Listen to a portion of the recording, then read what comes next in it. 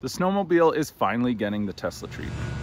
Gas-powered snowmobiles are engineered to travel long distances through cold weather, but they're super noisy. They're also really dirty. Even the most efficient of these machines emits far more greenhouse gases than your typical car. So to solve these problems, companies have started making snowmobiles that run on electricity. There's only a few models available at the moment, but every one of them is more efficient than a traditional gas-powered snowmobile. What's more, they're nearly silent, allowing one to traverse a winter landscape without disturbing the wildlife. But making an electric snowmobile is no easy task. Cold weather tends to crimp battery life and with it range, which is how far one of these machines can travel on a charge. What's more, the machine is driven by a track. Essentially, it's a conveyor belt of paddles. Again, that adds friction. You can put in a bigger battery, but batteries are heavy, which also adds friction. So to get around all this tricky math, BRP, a Canadian motorsports company, engineered its Ski-Doo Expedition Electric with a few different changes. It's got smaller, narrower skis up front, which reduce friction, and underneath the track has shorter, smaller paddles, again reducing friction.